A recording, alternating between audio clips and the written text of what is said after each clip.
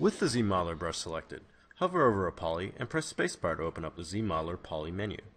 Locate the Spin Edges action. With the Spin Edges action selected, you'll see a series of targets and then two modifiers down below. The Spin Edge action is used to determine which way a nanomesh or micromesh will be oriented on the surface of a poly.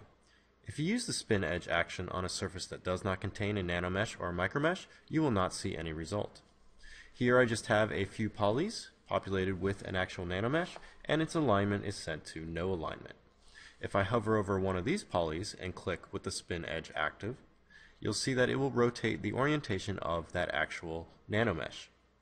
This process can also be used with other targets such as flat islands, which will allow you to spin large areas of nanomesh or micromesh across your model.